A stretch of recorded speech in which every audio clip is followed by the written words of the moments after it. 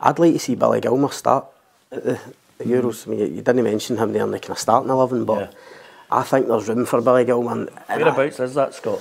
I think sitting beside Carl McGregor is the sitters. I think the best I've seen Scotland play in the last year has been when McGregor and Gilmour have been together. Yeah, but who drops? Do you play one up? I think you play one up. I'd play Adams up front if he's fit, and then I would actually have McGinn and McTominay as the two guys off them. I think they're. I know that's maybe not what people would see McTominay's natural position being. Maybe even John McGinn as well. But their goal scoring record for Scotland. They can do that.